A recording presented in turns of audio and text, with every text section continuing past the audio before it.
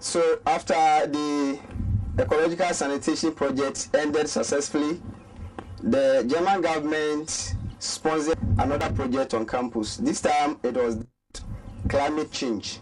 We all know the effects of climate change, and the world over is trying to solve this problem.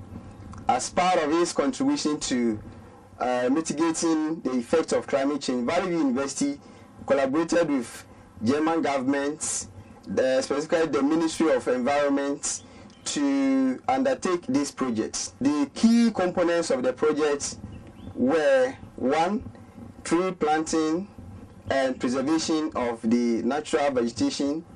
2, we have water treatment and purification. 3, we have rainwater storage, where we are able to collect even runoff and store for use.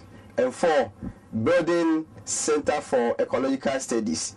So we shall go to the various sites once again, and I will show you what goes on there and what we can actually learn from each of the sites.